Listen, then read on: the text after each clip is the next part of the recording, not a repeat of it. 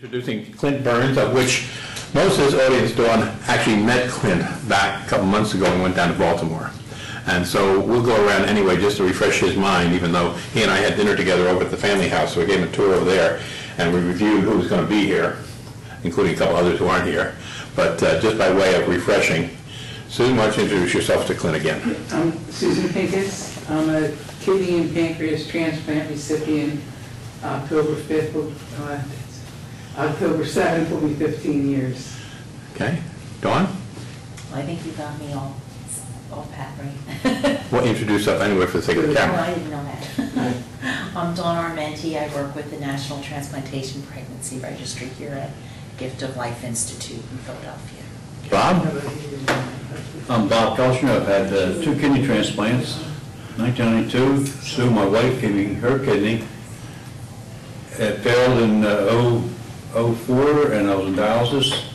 And then 08, our daughter gave me my second transplant. Okay. And Sue? I'm Sue Kelchner, and I'm Bob's first kidney donor. Okay, and I'm Jim Gleason. I had a heart transplant 19 years ago, so we sort of match up, Clint, between your 19 years and mine. I think we got, do we have a whole body here? We got kidney. We got no lung. Kathy couldn't make it tonight. Anyway, with that, Clint, thank you for coming up all the way from Baltimore and share with us your transplant. Oh, here we go. I know if we delayed long enough, Hank would join us. Hank, grab a seat right there. Your timing is absolutely perfect. And so, Hank Gross, introduce yourself to Clint Burns as he's about to introduce himself. Nice to meet you. Hank, introduce yourself and why you're here. Oh, I got a heart in 2008. 2008. Okay. Wonderful. And so Clint was about to start sharing his background. And Hank, do you know Dawn? Vince Armetti's wife with the Transplant Pregnancy Registry here. Whose wife?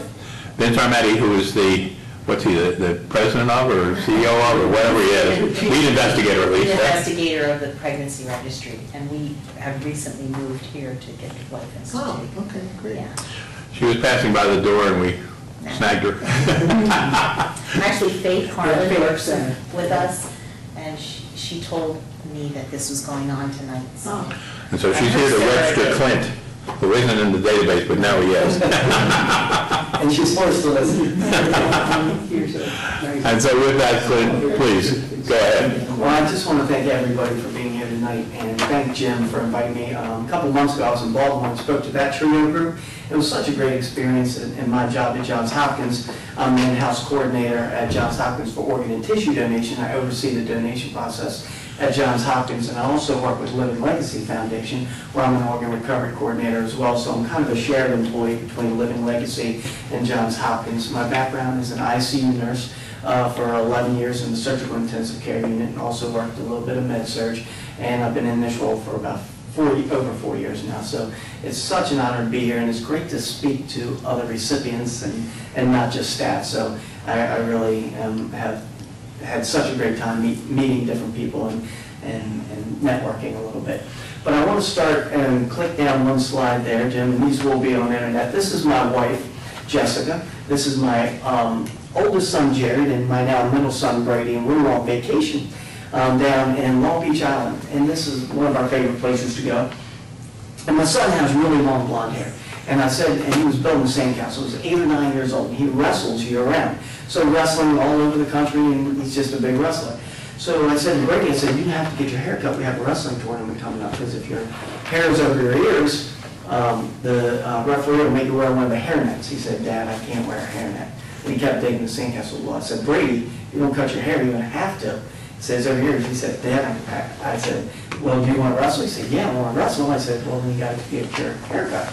He said, Dad, I can't get my hair cut. Every girl on this beach is checking me out. He was 8 years old, and I was looking at him. I was waiting for him to smile like he was kidding. He was dead serious. So my wife and I have decided that he's now going to be 12. Once he has puberty, he's going to implode in a ball of testosterone. And why I share that story is, as many of you are recipients, and many watching this video are recipients, I'm just so grateful to be able to share my story, and I have 19 years worth of memories.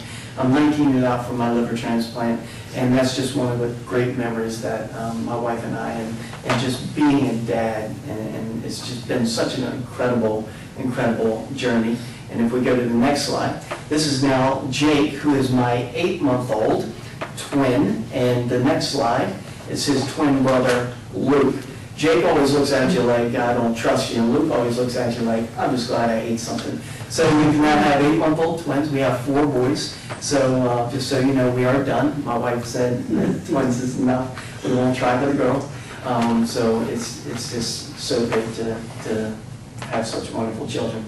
So just a little bit of background on how I came here is I was born with a very rare liver disease called benign recurrent cholestasis, where my liver... Say that slowly again. Benign recurrent cholestasis. Okay. So when my liver put out tons of bile. That's what it did, just produced bile at a phenomenal rate.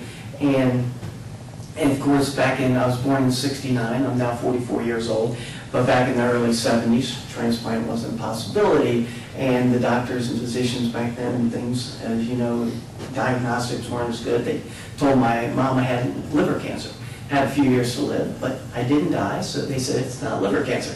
So as we went on, my condition was very strange. It was reoccurring. So I would get sick at age 2, get sick at age 6. I would have a lot of jaundice, itching very badly. You know, I had to be watched around the clock. I would get sick for a year time, anorexic, just very ill. At age 11, it was like clockwork. At age 11, 13, 15, 17, every 2 years, I would get sick for a year. I had pancreatitis. I went to the National Institutes of Health, the Mayo Clinic, all over the country to try different experimental medications and different experimental things to try to help with my symptoms, to control those. At age 17, transplant was in the background. They thought about it. Of course, that was in the mid-'80s when the meds weren't as good. They wanted to try a few other things, so they turned me down to be on the transplant list at age 17.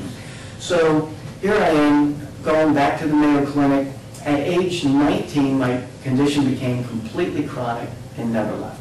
But all along the way, of course, you know, school, I got through with tutors in 9th grade. I missed 9th grade 1 year, repeated it, 11th grade tutors. I was always so fortunate to have moments in time where I met people with, as devastating as I would feel and as hopeless as I would feel. I always had people like trio groups and mentors where someone would step up, recognize that I needed help. And I remember at the Mayo Clinic, it was Christmas Day. I was getting plasmapheresis treatments once a day, every day for 3 weeks to see if they can control the itching. And a girl came up, she was the person that would take me to the test. She said, would you like to come to my house for dinner? She picked me up, took me out of the hospital. I had been there 3 weeks, took me to her home, took me in, fed me a great dinner, and I got to spend time with her family because my family wasn't there at the time. So it was just different moments in time where people took the time and that kindness. It was so wonderful. And one of my first moments of mentorship and where I saw the importance of mentorship was at Johns Hopkins. I was 12, 13 years old, and what they would do is there was a hallway, and the bathroom was in the hallway. They would fill it full of ice, put me in the ice, and they would numb my skin. So I'm sitting there, and all of a sudden Hulk Hogan from WWF Wrestling walks by. And of course, I'm 12 years old, I'm a huge wrestling fan. And he walks by the hallway, and I said, that's Hulk Hogan. My mom said, what? That's not Hulk Hogan. She walks out, she said, oh my goodness, that's Hulk Hogan. She runs down the hallway, grabs his arm, and says, come into the bathroom with me. So she drags him into the bathroom, and he sat there for an hour and a half with me. I had my bathing suit on, and I'm packed in ice. And of course, I'm 13 years old, I'm completely mesmerized by Hulk Hogan. But he took the time to sit down, and he mentored me for that hour and a half. And it was a moment I could recall in my mind forever and still do. And all along the way, I was so fortunate, and thank God we live in the time we do. 40 years ago, none of us here would be alive. But we lived in a time where I had the best care. People who recognized that I needed help. And along the way, I got to each moment. By age 20, my condition was completely chronic and never went away. I got plasmapheresis once a week, kind of a dialysis for my liver, for 4 years. So I would go back to the hospital, they would do plasmapheresis on me. By age 24, this was no longer going to be able to keep me alive. I'm terminally ill at this point. And fortunately, Johns Hopkins reevaluated me and I was put on the transplant list at age 24. So at age 24, I now had hope. Before that, of course, there was none. And I'm on the transplant list. As time is going by, I'm continuing plasmapheresis. And at home, we had beepers back then, no cell phones. So I had the beeper, and the beeper went off, and it was a beautiful day. And they say, Clint, we have a liver for you. And of course, it was the most peaceful moment I have had in 25 years. And through prayer, and I remember it was a cloudy, beautiful, sunny day, and I just had this feeling no matter whether I lived or I died, I was going to be fine. I'm just so glad that something is happening. And I went to the hospital and woke up 12 hours later in the ICU, and here I am. And I remember I was the first liver transplant, received no blood products at Hopkins, and I came out with no breathing tube. Came in and I left the hospital in 7 days, and I haven't been back since. So it was just truly, for me, easy compared to what I had gone through. Because 25 years worth of illness as compared to being in the ICU overnight and in the hospital 7 days, it was just an amazing experience with the nurses and, of course, with my family, seeing that this had happened. And of course, like everybody else, my first thought was with my donor. And even at age 25, my first thought was with my donor family. And as the months went on, as you can imagine, I'm 25 years old. I've been sick for 4 years. It was like you could peel me off the ceiling. I had so much energy. I was on fire. I went back to school in September, 5 months, and I got my nursing degree. I got my nursing degree, went to Johns Hopkins, and my first job after I got my nursing degree was 5 years after my transplant on the same floor that I was a patient. So I went back to the med-surg floor. I interviewed with the same nurses who took care of me. They were interviewing me. I got the job on Johns Hopkins, and it just seemed that's where life had taken me. It had taken me to that moment, and life took me to this floor to take care of transplant recipients. It was just so, not a thought, it's just where I should be going.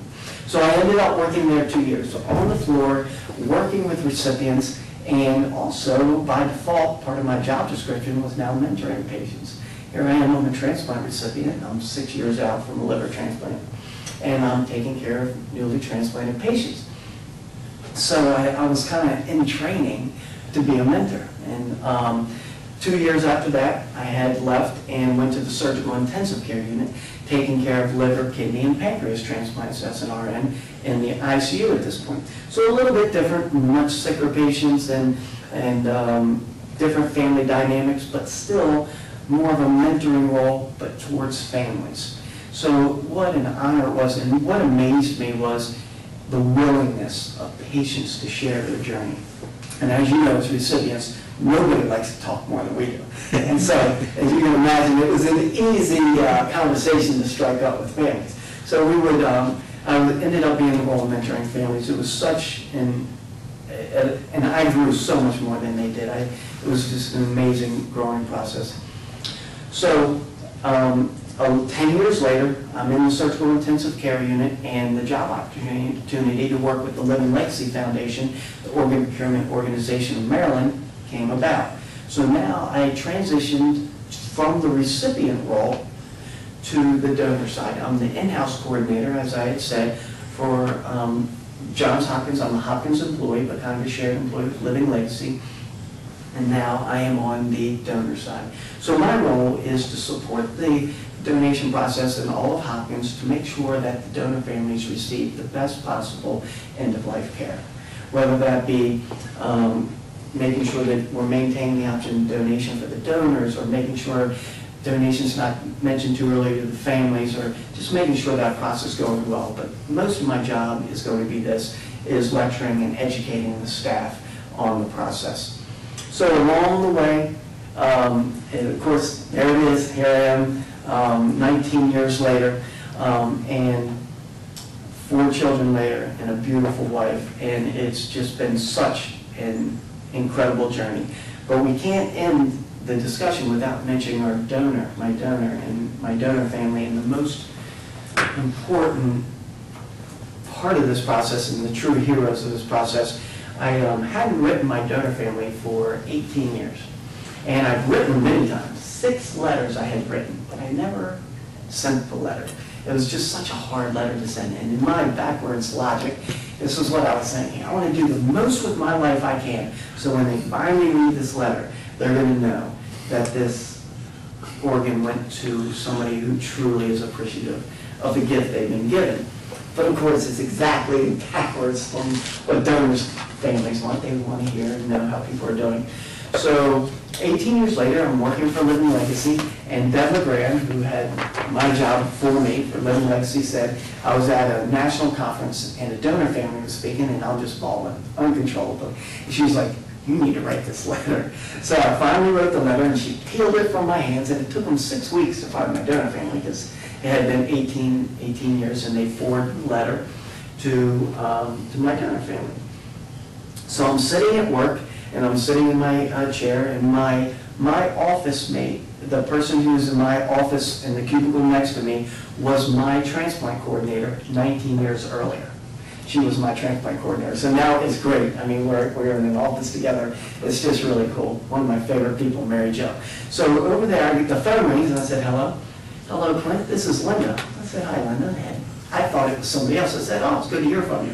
Thought it was another Linda. She said, "Do you know who I am?" I said, "I'm not sure." She said, "My husband, Paul, donated his liver to you. And this is the first time at work I had ever heard from my recipient family." So you can imagine, it was Mary Jo, and of course, I couldn't get myself together. Mary Jo came over, and she helped me get it together. And kind of a long story short, we exchanged letters a few times, and I was able to, 18 years later, go to Ocean City and sit down with Linda and say thank you. It really was a moment where I came full circle, and I was able to say thank you. And as pro-donation as we are, and as you can imagine I am, meeting Linda completely changed how I see donation and transplant. I was sitting across from Linda, and I said, "I don't know how to say thank you, and it's just such an honor to meet you." He donated his heart and his kidneys, and I was the first recipient they got to meet, the family I got to meet. And Linda said to me, "Clint, as healing as this was for you, imagine what it means for me to meet you. You now have 4 children. My husband is responsible for that." So I always knew what donation meant to families, but I don't think we can really quantify or qualify. As healing as this is for us, for donor families, it's just it's amazing, especially in pediatrics, what it does for donor families. And having this job and working for donor families, I've really realized and recognized the power of donation and the healing power of donation and how incredible it is for the donor families. I've had in the Johns Hopkins has a very large pediatric ICU, and we have a few pediatric donors at Johns Hopkins. We'll have families take the donor medal and put it in headstones.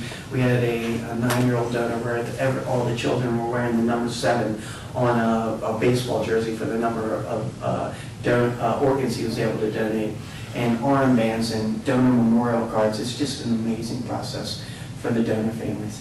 And I've been a nurse 15 years. There is nothing like transplant and donation in medicine.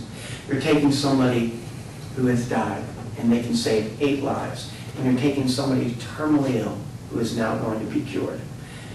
There's nothing like it. And it's just, I'm so honored to be able to work in transplant and donation. And I'm so grateful and for the willingness of everyone that has been so open and shared their stories with me. And I've just grown so much. And I have lifelong friends. And in my role now as in-house coordinator, one of my undefined job responsibility is every time there's a liver transplant, I get an email. So for the last 14 years, I get an email when there's a liver transplant. And one of my job, I guess, it's not written, but one of my responsibilities, I go and I meet them. And I say, "I'm Clint. Congratulations on your liver transplant," and then the relationship goes from there. So I've been mentoring people for 14 years, And it's just been such an incredible, incredible experience. And now, being able to meet people in Trio, and I unfortunately, after my transplant, had no one to come see me after my transplant who had had a liver transplant.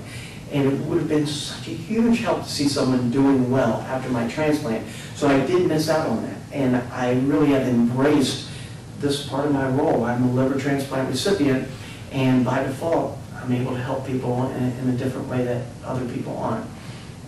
And the role that Trio plays is unbelievable. The role that mentorship for these transplant recipients early on, physicians can't offer this, nurses can't offer this, unless they're in a rare position that they've had a transplant.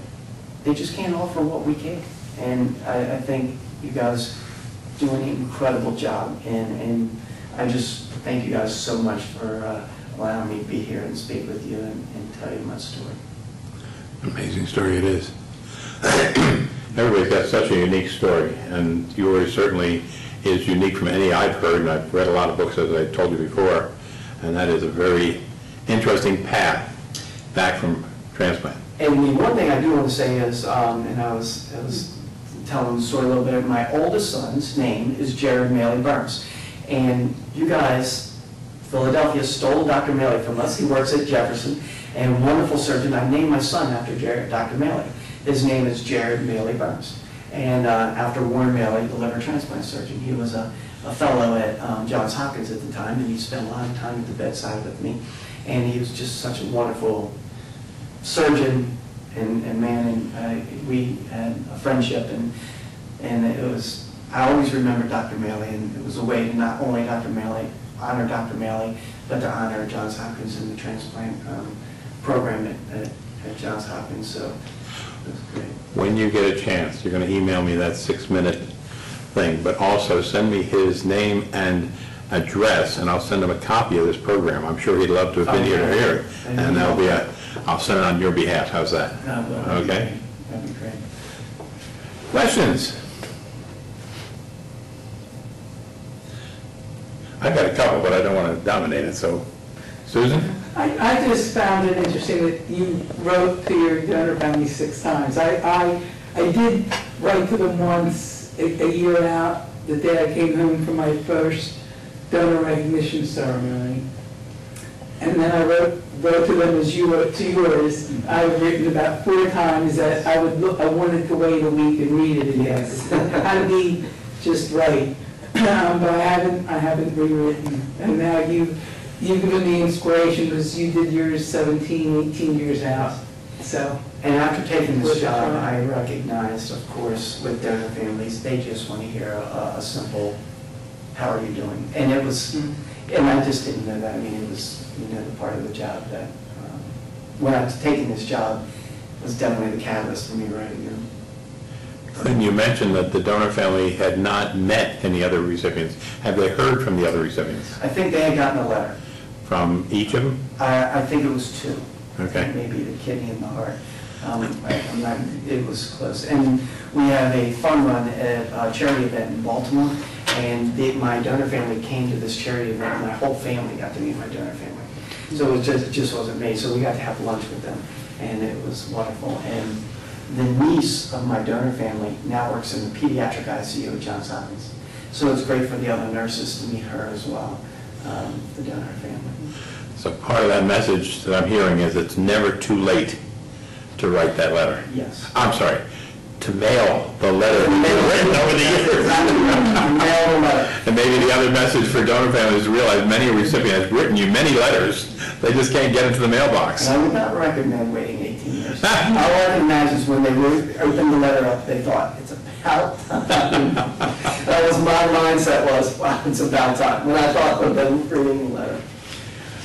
Do you think that the donors that meet the recipients are kind of a self-selecting group, because a lot of us haven't met our donors and haven't gotten responses to our letters, and I was just kind of wondering about that. I think the dynamic is. That's a great question. I work very closely with our family services coordinators at Living Legacy Foundation, and it's such a unique response from each donor family and from each recipient. With that being said, I would say it's got to be at least, and down at Living Legacy, 90% of the donor families want to hear. Whether they write back or not, the OPO gives them basic information on how the recipient is doing. We have a 55-year-old man who received a kidney transplant. They want to hear that. And as far as time, it's like me. I guess 18 years was just happened to be the right time. And I always recommend, if the recipient writes, that's okay if they don't respond. They may just need a little bit more time. And I even say 6 months later, write another letter. And that's kind of what our family services coordinators say, is to write another letter. So I don't think it's really a selective group. I think it's just a unique situation, and it's a new, kind of a unique response from each. And there's nothing cookie cutter about transplant. As a nurse, you take care of a gallbladder operation. This, and this happens. As a nurse, you take care of a liver transplant. No, you don't know what's going to happen. And it's the same post-transplant for donors and recipients as far as when to write, how to write. I don't think there's a right or wrong answer. I really don't. But I do say, that donor families want to hear. And this is from experience working with donor families. It's interesting because Faith, who's not here with us tonight, had a story. She had been writing to her donor family for a number of years and had not heard back from them. And eventually did, and it was many years. The family had been hiding the letters from the mother of the donor because they were protecting her. And she came across those letters or something, and she did want to hear. And so she had her other daughter contact Faith, and they then communicated directly and eventually did meet. But I think that a lot of people, because there's so many stories about meeting, say, geez, why haven't I met mine? I'm one of those that haven't. I'm going to guess, and Clint, if you can change this number, go right ahead, that maybe 5% of recipients ever get to meet their donor families. But you hear it in the newspapers, you see the stories on Oprah, et cetera, so it seems like everybody but you. It's just the opposite, really. And when it happens, and I've heard so many stories in my 19 years, that it's just God wanted them to meet in some cases, okay? Somebody's driving down the street and realizes that was their donor family. One of our friends here. I think I heard that story. Yeah, exactly. And it happens in the strangest of ways. I had it happen out at transplant games where a woman was desperately searching for her recipients, and I made the mistake getting involved with her, and she said, I know my recipient's name was Bob, he was from Philadelphia, blah, blah, blah. And I said, well, heck, we've got a heart group, I certainly can check the database for you. I'm Mr. Good, do it good, right? Picked up the phone, called the guy that's got the database and said, hey, who, Bob, in such and such a date got a heart transplant in Philadelphia? He said, oh, that must be so-and-so. So I called him and said, your donor's here at the transplant game, do you want to meet her? Or talk to her? He said, oh, yeah. And they had communicated by letters at one point in time, so it wasn't totally out of the ballpark. So I put him in touch. Well, she was so overwhelmed with it, she was sharing with everybody, including our donor family group here, and I got chided pretty strongly after we got back for doing that, because you don't do that. Two people want to meet, Hey, I was wrong. And so you got to be really careful with that stuff, because you don't know what you're dealing with. In this case, the woman was right there.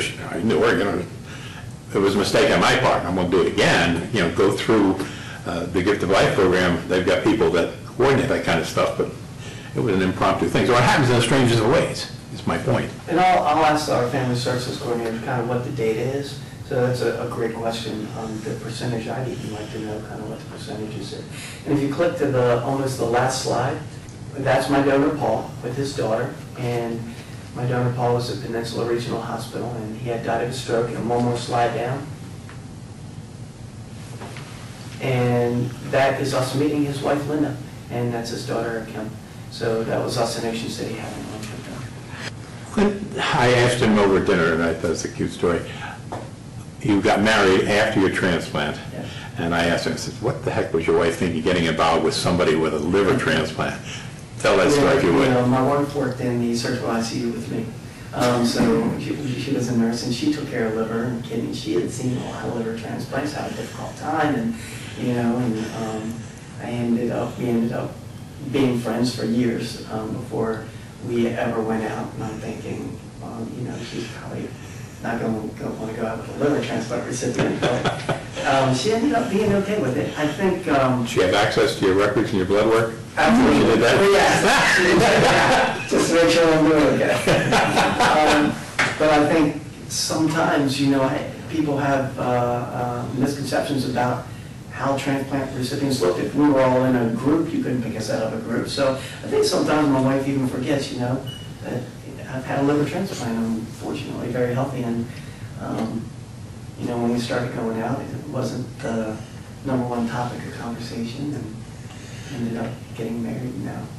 I think you're a good example, and this, Hank, you were talking about the select group that we are, and we are a select group because more than just the fact that we're recipients, we're people who come out to these kind of meetings and get to meet others, and you don't realize that's not the norm, okay? There are thousands of transplants done, and people go back in their normal lives, but very few get as involved, certainly long-term, as Bob and Sue and Susan and others have, okay? And so as a result, it is a select group. There's no question about that we circulate among. And so you think that's the norm. It's not the norm. We're the other, that 5% up here in a different way. And so my observation would be that the way you carry yourself and the way you relate to other people has a lot to do with how they perceive transplantation. And so if you ever met Clint and you didn't know how to transplant, you'd never guess it, okay? I have to confess that with my stomach the way it is these days, Ruth Miller and I were at the movies of a transplant movie back when, and we identified who were transplant recipients by that same growth as they were coming down. And we engaged a couple of conversations, we were right. But in general, for people who can maintain their svelteness, like Clint does, I mean, there's no clues unless you get into conversation and the conversation happens to get there. Well, I wanted to say, like, your experience, how meaningful that was for me. There's a group in Philadelphia called Second Chance, and it's just heart transplant recipients. I was on an LVAD for 2 years before I got my heart, so they let you into the group if you have an LVAD, and it was so meaningful to me to see people like us, like you. It's like I couldn't believe that I was could be normal again, and the same experience even before I got my VAD, to see other people with VADs. Just they had to come and introduce themselves to me on the hospital floor, and I mean I could walk with assistance, but I was but after a while you can walk normally and you look fairly decent, and it does. It gives you a lot of hope and belief that you're going to make it. Well, it takes me to two thoughts. One gets me right back to Clint, but before that, one of the drawbacks of HIPAA is that there's a number of organizations like ourselves, TRIO, and Second Chance, who have performed that mentoring function of going in there and providing the look of what the future can be for a candidate. And I think sometimes that's self-fulfilling, okay? The person says, oh, I can look like him?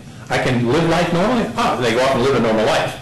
As opposed to somebody else says, well, I'm going to be sick after the transplant this way, I'm going to be an invalid the rest of my life. And they are. It's a self-fulfilling prophecy. But with HIPAA, it's not the open floors that we used to be able to go up and associate with patients like we used to, okay? It depends on a social worker or a nurse saying, hey, I know somebody that you ought to meet, and inviting that person up while you're in the hospital, for example. And depending on transplant, people are in the hospital longer or not in the waiting time frames. So it's a big difference. But Clint, let me take this back to you, because I was very fascinated with what was the job description that you originally had, that you were able to use your transplant in this mentoring function at Johns Hopkins. I mean, they didn't hire you as a mentor for patients, did they? Correct. Because when I started on the floors, the physicians saw the benefit of it. All right, so you were a nurse on the floor Nurse on the floor. that happened to have That another had skill. Transplant. So taking care of these patients, mentoring, they saw, oh, this is great. So as I went to the ICU, they would call me back to the floors to talk to the patients, and it just kind of, snowballed into a mentorship type role. So did they actually give you a job description? No. No, it was just an evolution. Default. Okay, because a lot of people watch this and going to say, oh, I want his job. I can do that. Hey, he was a nurse, people. Long-time nurse first. I'm working with the patients, I Yeah. know them, yes. And I think it was a great point you had brought up about hope, and not only speaking to post-transplant patients, but we have Mercy for Livers down by us, and they ask me to speak at that quite often as well. And I think it's just so helpful. It just gives people hope on the wait list, and I'm glad you brought that up. So, I know the work here is not just for post-transplant patients, but also for people who need a little encouragement. Let me take you back to also a very revealing story about 18 years of having written a letter and not mailing it. Given where we are today, a year later, with some of the things you talked about, what advice would you like to give our recipients who have, like Susan, like yourself, and so many others, with all good intentions, afraid to reach out to the donor family? They've tried to express themselves, but it's not perfect yet, so they don't send it, and as a result, communication doesn't happen. What kind of advice would you give them to give the inspiration you just gave Susan, for example? Some of the best advice I ever got was, we're all big boys and big girls. We're all adults. It is their decision whether they open the letter or not. So for us to write the letter is really, what's our intention, is to say thank you. So when they get the letter, it's really up to them. They're adults. They can make this decision based on where they are. And that's the advice I give, is that our intention is to say thank you, and hopefully our intention is to help them with, maybe it might even help them with their grieving process. But really, is to say thank you, and just to recognize that most families do want to hear. And that came from the family services coordinators at Living Legacy, the interactions with the families. And that's kind of on both ends, even the donor families writing to the recipients. Describe that process again, just from, if Living Legacy does it like they do here. What the donor family receives is not your letter directly, rather it's in another envelope, so they know what they're getting into if they open it. Is that correct? So that's exactly right. I wrote the letter, and they actually, sometimes it's even a phone call to the donor family, or it's the form letter. Would you like to hear? So it's anonymous, and they get the letter and say, they'll call Living Legacy, yes, I would like to hear from the liver recipient. Of course, there's no names or identifiers at that point until they receive my letter. So it's done in the same way as it is here. It's completely anonymous. It's either a phone call or a form letter saying, would you like to hear from the recipient? So there's they wrote me first, Clint, who would you like to hear from the donor? So there's no surprise, they open a letter, oh my God, this is my recipient, I wasn't prepared for this. And to be clear, when I was called at work, I had already written the family, and I said I would love to eventually meet you. That's how they had my phone number. It was me giving them the information. So I was surprised, maybe because I was at work, but I shouldn't have been too surprised. So what tipped you off the edge that you finally wrote, that you finally mailed what you wrote? I was at AOBO conference in Nashville, Tennessee, and had to be 1,000 people in the room. And you guys may have seen this couple. It's the husband and wife couple who lost their son, who was the mascot in North Carolina for the college team. They've been on ESPN. It's a pretty well-known family. The transplant was up here in Jersey. Yeah, Ronald was the guy up in New Brunswick area. Now I just remember the name. Oh my gosh, I get chills now thinking about it. But I'm sitting in Demogran, who had my job as an in-house coordinator before me, and she had known I'd been trying to write this letter for years. She worked in the ICU with me as a nurse for 10 years, so she knew my story very well and intimately. And when they spoke, I just absolutely couldn't get myself together. I lost it. I had to leave the room. And she looked at me and said, you just need to write the letter. So I rewritten the letter, and she just peeled it from my hands. She said, let go of the letter. She took it, and she, really being a friend, was the catalyst for that. And it was that moment that I recognized that what it means to donor families to hear from recipients. Have you seen the movie Return to Me? I don't know. That the heart recipient who has the same issue trying to mail the letter, and her sister-in-law, whatever, is trying to help her. And so with the kids at the zoo, she's got the letter, she's going to mail it, she's not going to mail it, she's going to mail it. And it's a very poignant scene of how hard it is to put that written word into the mails. And it's a great way of conveying exactly what we're talking about here. I have to make sure you get a copy of Well, that. I think that may be part of how hard it is to put the words down on paper, because I wanted to say more than it just, hey folks, thank you. Mm-hmm. I wanted to convey something about how meaningful this was to me and my family. And we went through a lot of stuff post-transplant, life circumstances as well as health circumstances. And just to pull things, and I wanted to give them good news. I didn't want to say, oh, this catastrophe happened or that catastrophe happened. But it's hard to pull together something positive and meaningful that conveys just how much it means to you. Now, they have different brochures at the OPOs on writing to your donor family and examples of letters that they will even share. And they have a brochure that gives you a little outline. It's small and it was very helpful. And it's writing to your donor family. It just gives you some basic stuff. I did get something like that, but it felt too basic. Too basic, yeah. And I think, like you said, we think thank you's not enough. And that's us. We think thank you's not enough. And it really is. And that's kind of one of the things I have come across with donor families. Thank you to them is huge. Put it in perspective too. Now, it may not seem enough. Yes. No thank you is worse. Yeah. And right?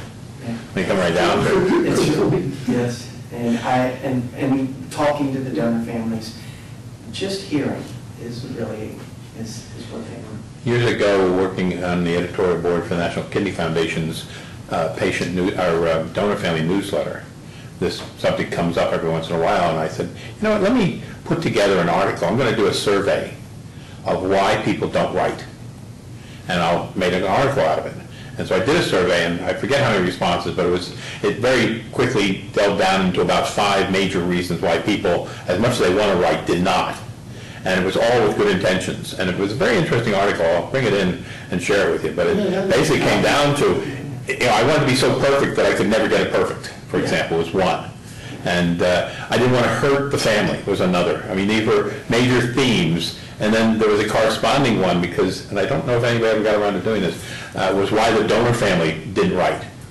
We were talking about why the recipients didn't. And I had all sorts of input from this newsletter survey that I was able to quote. And it was an interesting article. It got condensed down for their newsletter, but I think I still have the original. I'll have to bring it in. And the other thing I'd like to mention here, just for the sake of our whole audience, is that the organ procurement organizations have family services staff who go out and conduct workshops on this, on how to do it, and give a whole hour-long conversation with patients, recipients, talking about the challenges they face in trying to do that, and giving them those brochures, the guidance, how the process works, et cetera, et cetera, et cetera. So anybody that's interested in this, get your organization, your chapter, whoever, to invite one of them in to do that kind of presentation, because it is a very common concern, and you're not the only one feeling this, and you do a real service by bringing and having that topic discussed at a meeting. I'm trying to remember whether we had one of these in our TRIO library. I don't think we do. It might be something to have done and capture. We certainly had meetings on it, but I don't think we ever recorded one. I've taught that exact seminar before with the family services. It was myself and Michelle, we taught that seminar. It was exactly what you said. I know they do here at Gift of Life. They go around to the various support groups, and they do that anytime they ask. Early most meetings where, when I was chairing most, it was a meeting with some recipients and some people from Heart to Gold, which is Gift of Life's donor family group. Nate spoke and said why they want to hear, why they don't, what they Mhm. don't worry about this, I want to hear that, what I'm afraid of. Yeah, I'm not afraid, but I think now I justify it. I did write once, and I didn't hear, but I don't know whether they got it, you know, just because it took me 14 months doesn't mean that they were ready at that point. I don't hold that one way or the other. I think one of the ways I justify not writing now is I look at all donors as my donor. I don't know my donor, so they're all mine. And I think a part of me fears that if I write and I do hear from my donor, that I won't have that Big family. big, yeah, you know, open arms, you're all my donors. Whether you're before or after mine, because if you haven't gone and been a donor family before my donor family did what they did, you know, the program wouldn't be here, and all those donors weren't existing after my transplant, you know, I wouldn't have the doctors and the medication to treat me, because they're not going to just treat people who stopped being transplanted 15 years ago.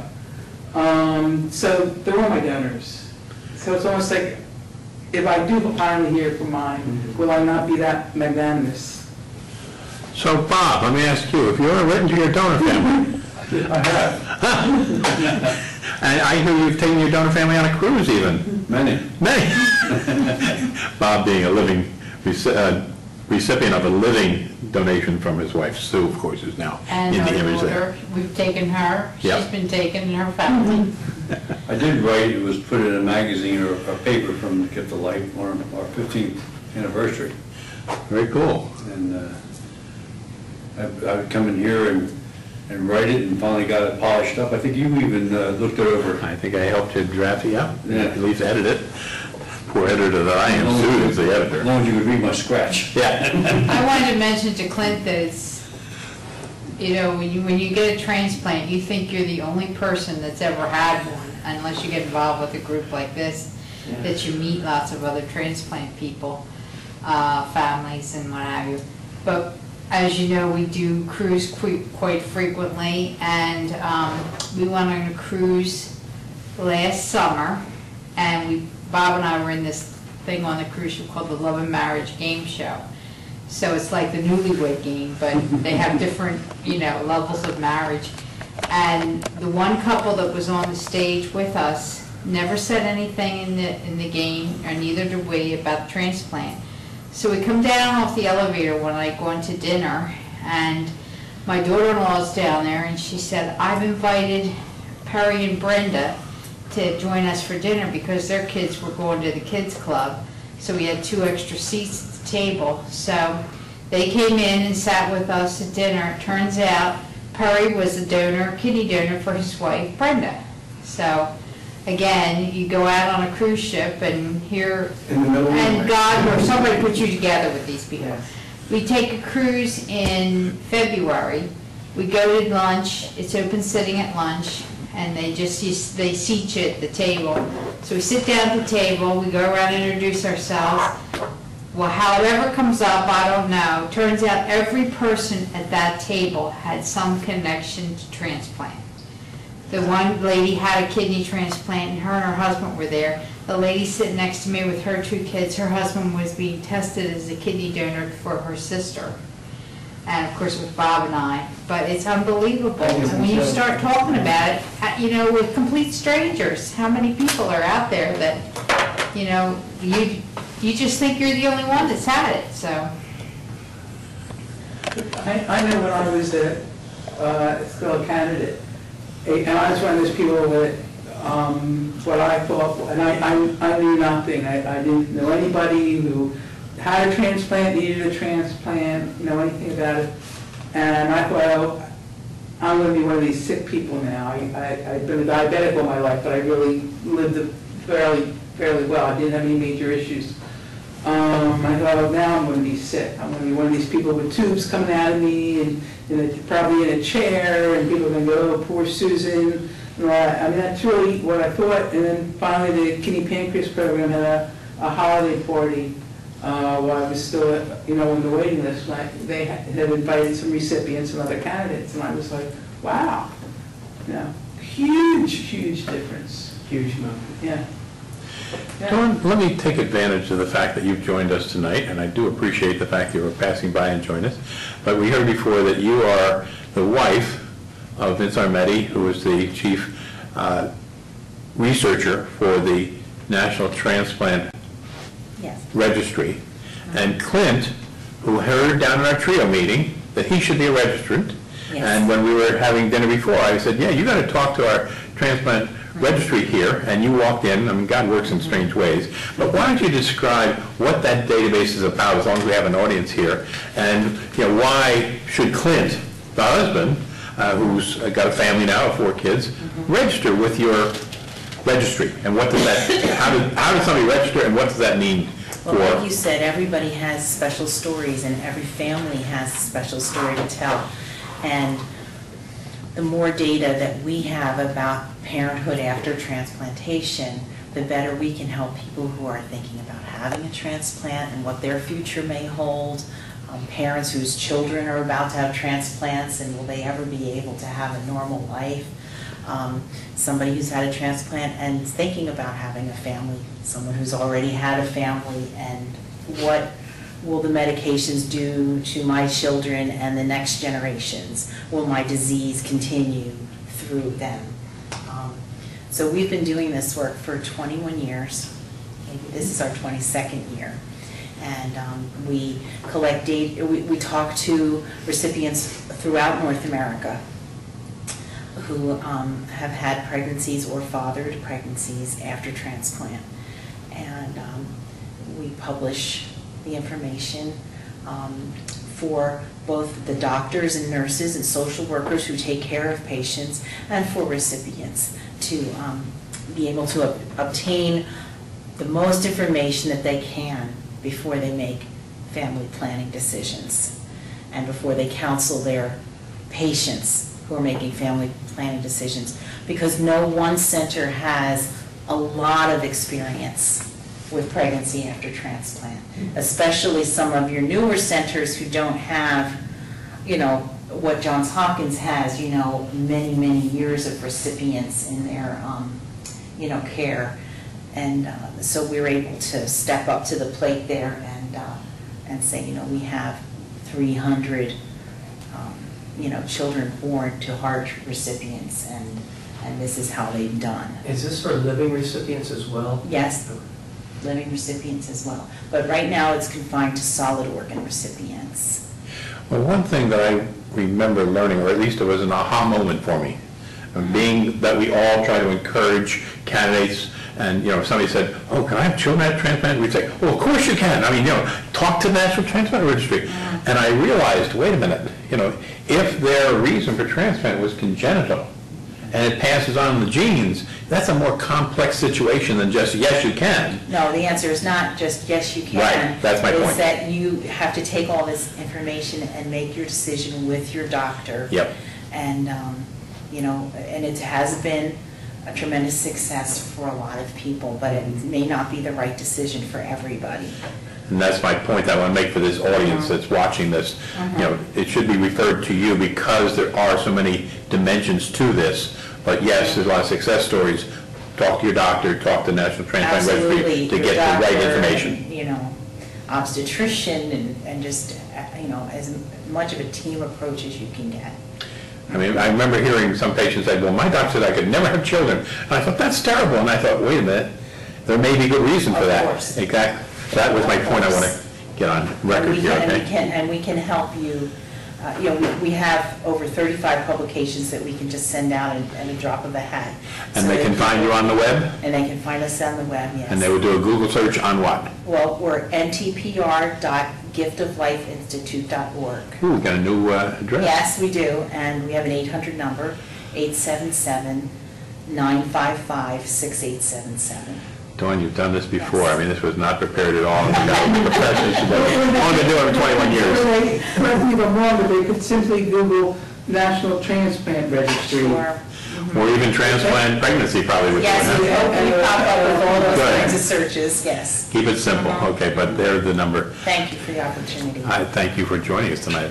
Very important. But since we were getting Clint registered, I thought it was a unique opportunity to put the plug in there for it. So thank you for joining us tonight, Dawn. Clint, going back to you again, how, as you've had these different roles in your life, I talked about them as careers, how has that affected your outlook as a recipient in all different ways? I mean, you covered some of that in what you described, but directly answering that question, how has your roles and what you've seen in those roles affected your outlook as a recipient? Well, I guess since I'm a nurse in the surgical ICU, it's done a couple things. I guess it really hits home with how fortunate I am to do well, because not everybody does. And I guess also how blessed I am to have the amount of time I have had with my family. And so I think, you know, you're just very appreciative for every moment. And I think we, even with recipients, when they don't do well, it's an opportunity to do well. So I always say people have the misconception, well, if you get a transplant, you're buying time and all that. I said, the thing about transplantation is it's our only hope. It's not, that's all we have.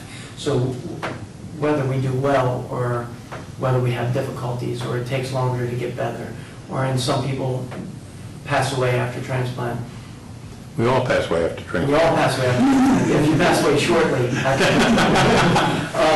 I think it was the opportunity to be healthy, and I think it's, you know, so I've seen both sides of it, and I think my outlook is to really hope for the best, and it's really, I think, Jim, you talk about this a lot, it's our perception and our intentions and staying positive, and you know, I had talked to Jim a little bit earlier. When I had my transplant, my goal was to have a family, and I had a family. I said, well, I got to reset this goal. My goal is now to see my children graduate high school. Now I got 2 new children. I said, well, before my new children, I said, well, I'd like to see them graduate college. So I keep readjusting my goals in life. So my goal now is, I think I'm into grandchildren. I need to readjust my goal again. I think by the time my twins are in kindergarten, my oldest will be in college. So now I'm completely, I have readjusted my goals because of you, Jeff. I'm not hoping for grandchildren. So I think I've been fortunate to see all aspects of transplantation and donation. Things that have gone well, things that haven't, on both ends. And I think it's just such a unique part of medicine and part of life. It's just so unique. There's nothing like it. All right, let me give you another question. It's going to have 2 dimensions to it, okay? Both your own personal dimension and your observation from the professional side of recipients. What would you say are your secrets, and I put quotes around the word secrets, of success, meaning not just surviving transplant, but long-term fulfilled life post-transplant, which is really what I'm talking about is success. I mean, for somebody, a year of additional life could be success. But we're looking at people now around this room with long-term post-transplant life fulfilled. What would you say are some of the secrets you personally have found, and secondly, that you've seen as best practices around your patients in the environments you've worked in? That's a pretty big question. So I think start with yourself. That'd be easier. I think for myself, I think that faith plays a big part in my life, and I think recognizing that life after transplant is, when you first get your transplant, I think we have all wondered, are we going to live a life with tubes? And once we recognize, well, just like everybody else, we can find something we love to do.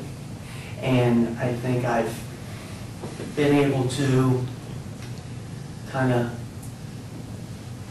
put everything in God's hands and kind of ride the wave and say, well, my job, why was this so easy, getting a job at Johns Hopkins on the med-surg floor.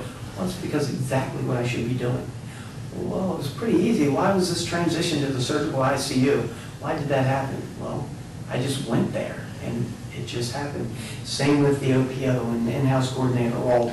It was something that I really found life had taken me, and I can offer to other people. So I think really staying positive and being in the moment, and especially after transplant, you know, people on an LVAD for 2 years, they may have a difficult time after heart transplant for a year, but do what you can with what you have, and then, you know, with the support and the love of your family, hopefully you get to the point where instead of, you know, my goals being short term, my goals are a little bit longer term.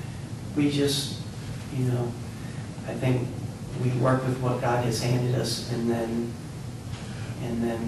God willing, we're able to set our goals a little bit more long term. And I think if you added up the years between all of us, between you and I, we've been alive almost 40 years. Let me throw two recipients. Let me throw 2 more words on top of your faith and goals, and that is purpose and passion. Mm-hmm. Put that in your conversation, because I know that those are 2 key things for you. I think you hit the nail on the head. When I walk into Living Legacy Foundation, I have never seen a group of people so passionate about what they do. When I first started working for the Living Legacy Foundation and Charlie Alexander, I thought, is this for real? People this passionate about what they do, you're almost a little skeptical. I was looking at them like, are you for real? And it's the same with transplant surgeons at Johns Hopkins. People are very passionate about what you do. And Jim, I'm glad you brought that word into it, because... Well, certainly I can see it, knowing Charlie as I do, past president of UNOS, for example, head of the Living Legacy now. He is a person who exudes passion for what he does. And Dawn, it came out from just what you were sharing before, that passion that you have working with your husband for something so purposeful for the world, to make a difference. So I guess making a difference will be another part of the purpose that you found in your life after transplant. Yep, and I think really building relationships, you know, is what it comes down to, our intentions when we meet each other. So when I meet the recipients, my fellow recipients, our intention is to really build a relationship and grow together and hopefully support each other, and when we leave the room, leave each other in a little bit better place. And I think meeting you guys, meeting Jim, has definitely put me in a little bit better place in life. And I'm so recipients, the passion. When we first get our transplants, we're ready to, all of us ready to explode, aren't we? Because we're so sick, and then all of a sudden we have this energy. It's like you could, it's like peeling us off the ceiling. It took me, I had to really temper when I first took the job, because I walk in the room on fire, and I had to remember, all right, these guys just had a transplant. They killed off. So I don't think I was just running to like Superman. And I was for a while. I was like, oh, God, I got to bring you down. But that was a learning experience, so, you know. Well, I certainly think that you give a living inspirational example of what life can be like. And for each individual, that means something different. But the potential is there. And just like in retirement, so many people sit back and start watching TV and doing nothing after transplant. Some people do that too. And they die shortly thereafter, because without purpose, there's no reason to live. And so I would say that the P's, passion and purpose, on top of what you just said, really convey the message of success that you've seen, and obviously you've seen in the patients that you've mentored over the years and in those environments. And I've seen it too, and I think everybody around this room has seen it, because the people here in this room are those that have that passionate purpose. And Bob and Sue, I mean, the relationship that you two share is such a purpose. We had an amazing event that just coincidentally happened a year ago. Our TRIO chapter went down to a restaurant down in Avon by the Sea on the Jersey Shore to have a dinner, celebrate life. And the theme was, what are you going to celebrate? And just coincidentally, when we got there, now, by the way, we were going to a restaurant where the owner has a heart transplant. So that's on top. It's a family restaurant. It's a really wonderful place, very warm, and it just makes us all welcome. But anyway, just coincidentally, we had a bunch of books that we gave out to the recipients mainly, say, here, here's a gift to give to your whoever. And some people had their other half there, like Bob did with Sue, and they each were invited the opportunity to get up and say whatever they want to say about what they were celebrating and a thank you to their caregiver, their partner, whatever. And Bob, I'll never forget, because you had, talk about emotions, you had the whole room in tears as you shared your feelings of Sue in front of about 40 people. And we all felt it, and you said it so well that all of us could recognize what we were talking about, and you almost couldn't finish what you were saying because you had such passionate purpose about what you were trying to do there. I think basically all transplant people have that. Tears are always so close to the surface. They're so easy to come out, you know. I mean, I know I have a problem telling my story, not just the transplant part, but when I was real sick 10 years ago now. I can remember, I'm going to start you off, I can remember the phone call I got from Sue. They said he's got less than 24 hours. And both Pam and I were listening on the phone saying, what are you talking about, Sue? Bob, he's in the hospital. They say he doesn't have 24 hours. And we were blown away and went on down, and here you are, how many years later, going on cruise after cruise and enjoying Sue's retirement now. I mean, you beat the odds again. Well, that's why we call them celebration of life. Absolutely. You know? Yeah. Because, I mean, I survived it, but remember nothing of it. You know, I mean, Yeah.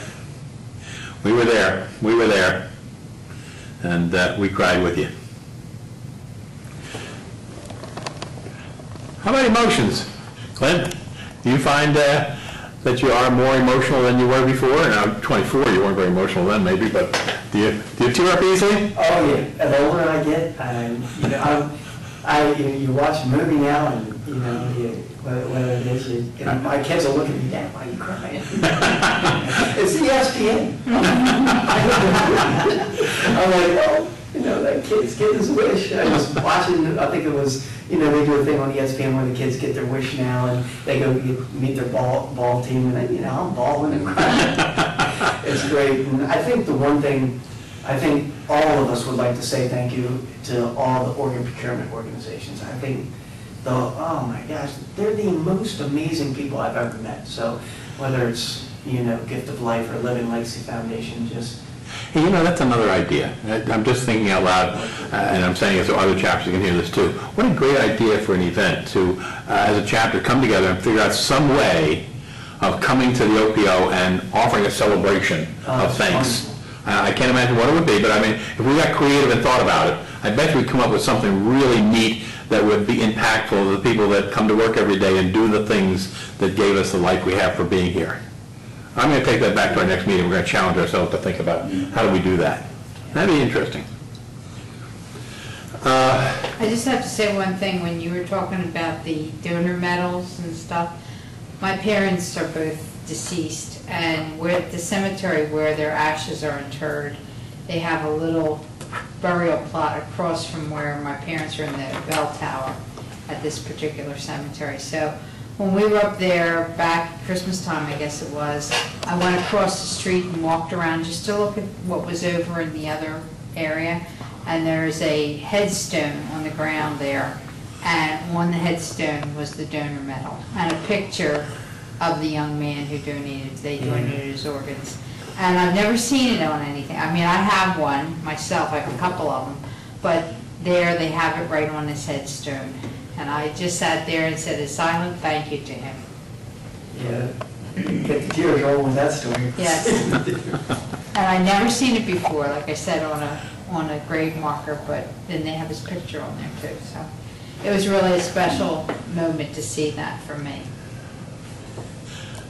Does anybody else have any other thoughts to share or questions? We're talking about long-term transplant success. Anybody like to add their own thoughts on that, given your own success? And the challenges, of course, we face, and overcoming those challenges, and eventually dying, just like everybody else does, you know, but it's between that time and whenever that time comes that is the meaning we have in life. Be that one day, 1 week, 1 month, or 19 years. Just a question out of curiosity, do you participate in the transplant games? I was just talking to you about that. I run some triathlons, and I've done the Bethany Beach Triathlon, things like that.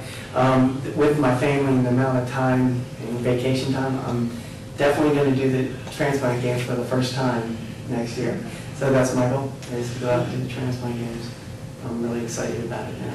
Latrice at Living Legacy Foundation is, she does the Team Maryland, so I'll see you guys out there. Where is it in Texas, Steve? Houston, right? Yeah, Houston. So. Hot in the middle of summer in Houston. Across the country.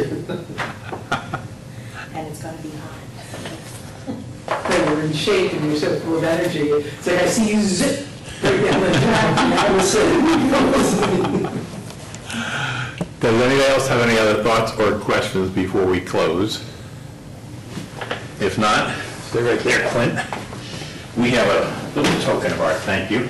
I introduced Clint to our chapter's children's book about transplantation, and I promised him, we saw it in the library over there, but I promised him a copy to take home to his children, and we thank you. And more than that, we also have the butterfly effect, a little token of our impression of how you, like a butterfly, with your sharings, are causing ripple effects around the world, certainly as we have here in Philadelphia tonight. And so, on behalf of the Trio chapter, thank you very much. And I really appreciate it. coming out in Baltimore and sharing. We're paying it forward life. Thank you. I appreciate Thank it. you. Thank you, Clint.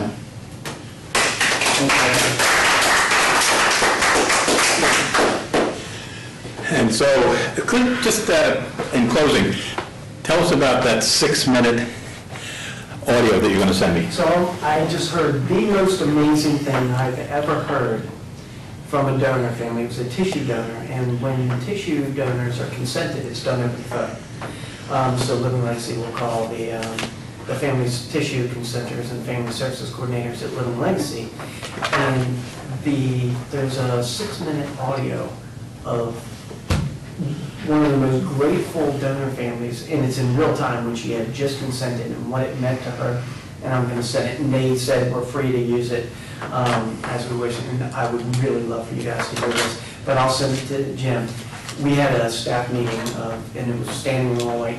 We were all just bawling. It's one of the most incredible audios. It's just audio, but it's incredible, and I'll send it to you guys.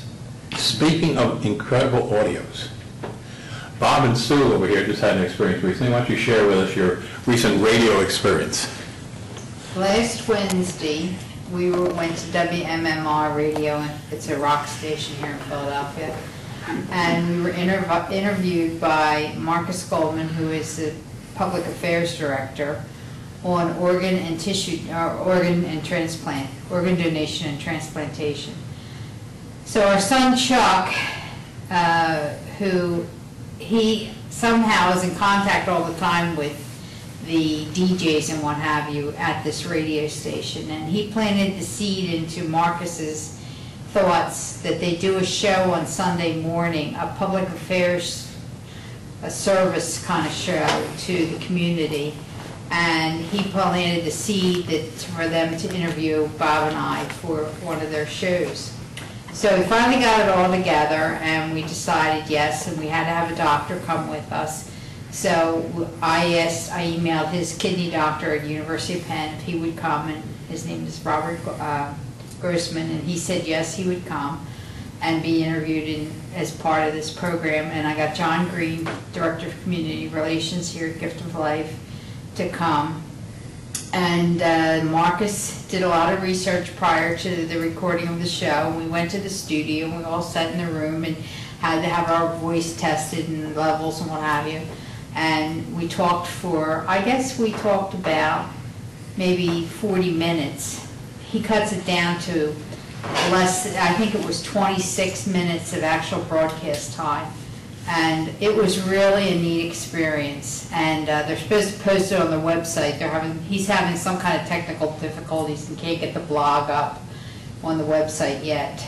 But he said, I did ask him if he would send me a CD of the show, and he said yes, he would. So I'm hoping that eventually it'll get up on the website so that people can hear it. Jim, would you be able to put that on the Trio website? Or? If they allow it, it's They a allow it. radio station, if they're willing, we certainly can put the link up there. Yeah, I was going to say, Yeah. So, yeah, that's why I've been pushing her to try and get it for us. So Well, when you do, I've been emailing him, and I emailed him this morning, and I said, what's the update on it? He said it'll be up on there today, and Okay. then when I left it. well, when we get it, we'll pass it on. 4:30, it wasn't up yet, so. And we'll get it up on the national website also, so. But it was a really neat experience. He did a lot of research beforehand because he asked appropriate questions of us. And I was so glad to have John Green come from here because he could give the overall aspect of what is involved and the number of people waiting and what have you. And of course, Dr. Grossman gave the aspect of our transplant because he was Bob's nephrologist for both of his transplants. And our donor Laura was there too. She was Bob's second donor. And it was just a fun experience, and it was quite interesting to see how things work. And we really enjoyed it. So Pierre Robert, who is one of the DJs that's very famous from around here, was in the studio next to us, and we're sitting there waving at him and stuff. Well, certainly it's a great way to get the message out, and we're looking forward to it. I really did mean to get up at 6 a.m. on Sunday to listen to it, but my body didn't get me up. And it was on 6, it was supposed to be on 6 o'clock on one of their sister station, WBEN, and 6:30 on WMMR, but it wasn't on WBEN at 6, but it was on at 6:30 on WMMR. All right, well, get us the link and we'll get it out so everybody can hear it. Trying. All right, great. Out of my hands, I'm trying though. All right, and with that,